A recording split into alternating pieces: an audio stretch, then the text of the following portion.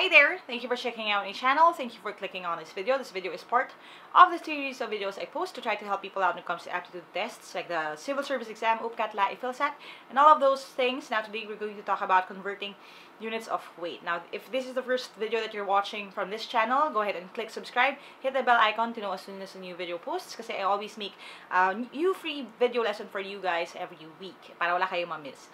Now, this is part 3 na ating series on conversion. We already talked about converting units of time and converting units of length. Today, we're going to talk about converting units of weight. And in order for you to better understand this, you have to watch the first 2 videos first. So, hindi nyo pa yun napapanood, go ahead and click the I button right here para mapanood nyo muna yung mga basics para this time maging ready kayo. So, hit pause here, go ahead and click and watch those. Tapos balikan nyo na lang to para dito sa ating lesson. Now, today we're going to talk about converting units of weight. If you're ready to learn, go ahead and grab your pen and paper because you're going to need to take down notes and I'm going to switch over to my PC so I can show you how to do it. I'll see you in a bit. Alright, so today we're going to talk about converting units of weight. So, napag-usapan na natin yung units of time and units of length or distance. So, this time, weight naman. Now, the reason why hinuli ko siya is because there are more of these that you have to learn. So, now na medyo confident ako na nag-gets na ng concept, then we can start talking about a new lesson. Ngayon, yung units of weight, ibig sabihin dito papasok yung mga bigat ng mga bagay-bagay. Ngayon, let's start with the essentials. Ito yung mga common na ginagamit na units of weight when it comes to mathematical problems. Okay? First, we have 1 pound is equal to 16 ounces. Ngayon, yung ons na to, yung ons, kasi nakakatawa kasi sa Philippines, di ba? Basa lagi, lalo na pag-release sa tindahan, di ba? 8 ons, 12 ons. Pero actually, yung tamang basa dun is ounces. Okay? Kasi ang OZ means ounce or ounces. Okay? So, bawat isang pound ay equal sa 16 ounces. Alright? That's the first thing that you have to understand. Second thing is this. Ang isang kilogram or isang kilo ay 2.2 pounds. This is the most common na conversion na hinaharap lagi sa mga exam. Kasi laging lumalabas yung unit na kilogram at saka na pounds. Okay?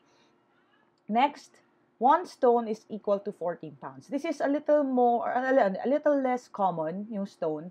But this is actually the unit of measure that they use, especially in the UK or in England or Britain, when it comes to weight. Okay? Kasi they don't use kilograms. They use stones. Sa stone, you have 14 pounds.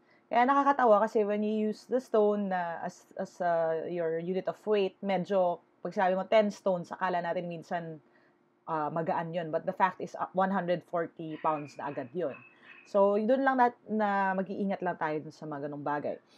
After you know that, you can move along to the next. Ito yung ton natin. Di ba yung tonelada ang tinatawag? Ang 1 ton, actually, is, this is shorter for megaton. Kasi ang mega means 1 million. Okay? Or, kaya yung megaton na tinatawag or ton is actually 1 million grams or 1,000 kilograms. I just put this here just in case, okay? But usually, you can stick with kilogram and pounds. Usually, dyan lang naman naglalaro yan. Tsaka pound to ounces, okay? Ngayon, again, with the concept that we discussed dun sa first 2 videos, that's the same thing that we're going to do here. And the reason then why I discussed this table in the last video is because we are still going to use it here. The difference lang would be the base unit natin is gram instead of meter. Last time kasi we talked about meters, right? Decimeter, centimeter, millimeter. But it's the same concept when you talk about grams. Decigram, centigram, milligram, decagram, hectogram, kilogram. And again, yung sinasabi nating megagram or megaton, 1 million grams. Okay? So, for example, if you have a question like this, how many milligrams are there in 1.2 kilograms? We can use the same technique. Last time, what we did is just, minove natin decimal place, right? So, we start with 1.2. Ngayon, kung pataas ang movement mo, nagdadagdag ka. So, if you start with kilograms, and then you move to milligrams, ibig sabihin nun, from kilograms to milligrams, ibig sabihin dadami. So, magbibilang lang tayo decimal place. So, dito tayo magsisimula sa kilo na line. So, you have 1, ito. Tapos, mag-move ka to milligrams, which is our target. Yan. So, kilo to milli, you move 1, 2, 3, 4, 5, 6. So, 6 decimal places. And dahil parami siya, okay, kasi nagsimula ka sa malaki, papunta ka sa maliit, Dahil pababa ang movement, we're going to move the decimal place to the right. So, 1, 2, 1, 2, 3, 4, 5, 6. So, dapat 6. 1, 2, 3, 4, 5, 6. So, the answer is 1,200,000 milligrams. Okay? That's just the way it goes pag we're talking about everything na dito sa ganitong range. Okay? But the problem is, again, hindi naman laging ganyan. Paano kung nakahalo na ngayon yung pounds, ounces, and everything like that? Again, we're going to look back do sa concept na pinag-usapan na natin before. So, it's very important talaga that you watch those videos and understand those before you move here, no? For example, let's talk about this. Convert 25 kilograms into pounds. Okay? Ngayon, in order for us to process this, we're just going to have to cancel the units that we don't like. So, tatanggalin natin yung mga kilograms. Let's start with 25 kilograms. Para mabura siya, ilalagay natin yung kilograms sa ilalim. So, magiging 2.2 pounds over 1 kilogram. That way, makakancel natin ito. So, that's how we solve it kasi pounds na yung ending. And then, we're just going to move along. Again, kilogram to kilogram, pwede na siyang i-cancel. Matitirang apelido niya, yung pounds. Iabang na natin siya dyan. We're just going to multiply 2.5 by 25 by 2.2. Okay? What you can do here is just well, actually, you can multiply na pa ganyan, yung long cut, or gawin natin 25 times 2, which is 50. Okay? And then 25 times 0.2, which is 5. Okay? So, the answer, okay, would be, if you add those together, that is going to give you 55. Ang ginawa ko lang dito is times 2 and then times 0.2. But if you are not comfortable with this, lalo na kung hindi pa kayo mabilis when it comes to decimal places, you can go and do this. Ang lalabas naman dyan is just the same. The answer is 55 pounds. Okay? Again, mag-ingat na lang kayo kung ano ilalagay sa taas, ano ilalagay sa baba to cancel it. Okay? So, let's try one more. Convert 2 tons into pounds. Ngayon, this is a little more complicated kasi yung tons to pounds, wala tayong direct na conversion. However, from tons, okay, which is 2 tons, we can go and cancel tons by multiplying it by kilograms. Kasi sabi natin, bawat isang ton, merong 1,000 kilograms. That way, ito, makakancel na ito. Ngayon, kung gusto natin idugtong para isang operation na lang, kakancel na ngayon natin yung kilogram. We know na 2.2 pounds per kilogram. May iiwan ngayon yung unit na pounds, which is our target. Okay? Now that we have this in place, we can start solving na, no? Okay? So, ton, makakancel. Kilogram, kilogram. Here, nakita natin, over 1 naman, so dire-diretso lang siya, no? I-multiply na lang natin. So, 2 times 1,000 is 2,000. Okay? Times 2.2. Okay? Which is going to give you 44.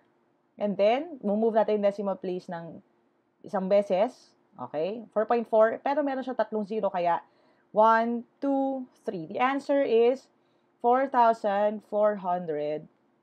pounds. Okay?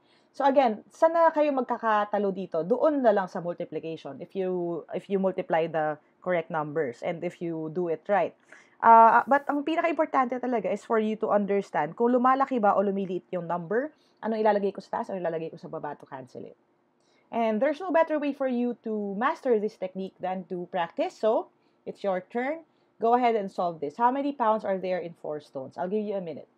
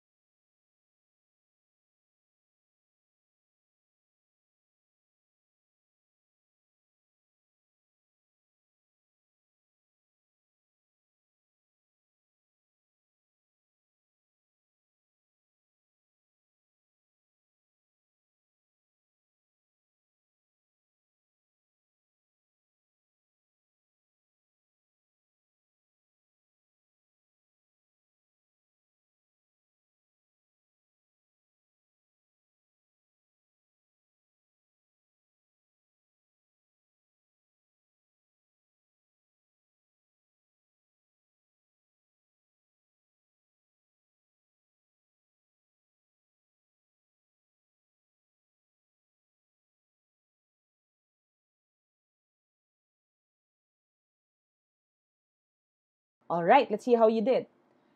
So, we start with 4 stones. Ang alam natin is that ang 4 stones is equal to 14 pounds over 1 stone. Ito, bawat isang stone ay 14 pounds.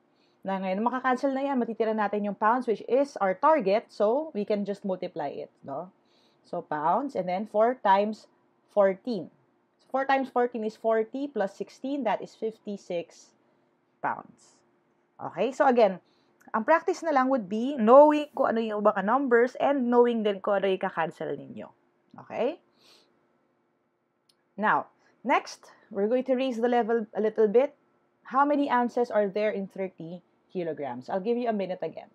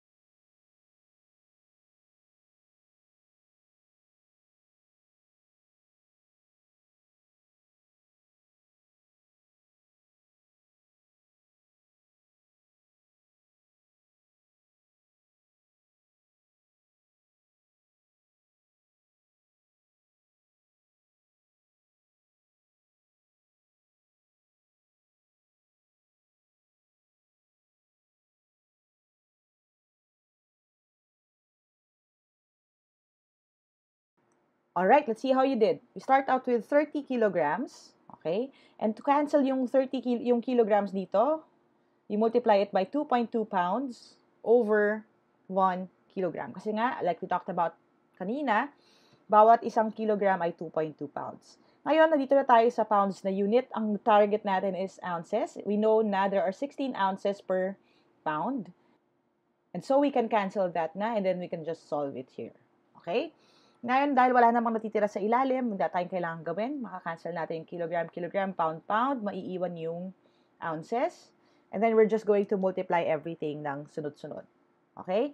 30 times 2.2 is 60 plus 0.6. 60 plus 6, so that is 66 pounds. Okay? Dito sa part na ito, 30 times 2.2 lang yon. Okay? Again, you can go and solve it yung traditional method. I'm just using yung parang mental math natin. No? So, 66 pounds times 16. So, with that, you can use like this, 66 times 16, yung traditional method. Or you can use yung times 10, which is 660, plus times 5, which is kalahati nito, 330, plus times 1, which is just going to give you 66. And then just add all of those. You're going to have 6, and then this is going to be 9, 15, and then this is going to be 10, 1,056. Or again, you can use the traditional method naman. Pwede nyo i-multiply by 16. It's just going to be the same thing naman, 1,056 pa rin. I'm just showing you how I do it pag, if I have to do mental math. This is how I do it. Okay? Kasi 10 plus 5 plus 1 is still 16. So, the answer is 1,056 ounces. Alright, I hope you learned something today. If you did, click thumbs up. Make sure to share this video with your friends, lalo na kung mag-exam din sila. That way, mas marami tayong matutulungan. And if you want to reach out to me directly, request a topic that you want me to talk about, or maybe get all of the reviewers that I made, or attend the live review events that are coming right up, you can go ahead and go to www.facebook.com/Team Lyqa to find out yung mga schedule ng mga yon and yung instructions for you to get your reviewer. I would love to hear back from you, so don't hesitate to reach out. You can also post a comment down below para mabasa ko yan. And I read those, guys, and I appreciate a lot of the things that you say to me. So thank you, guys. And I love you all. Thank you for watching. Never stop learning. Adja, kaya nyo yan. I'll see you in my next video, and bye for now.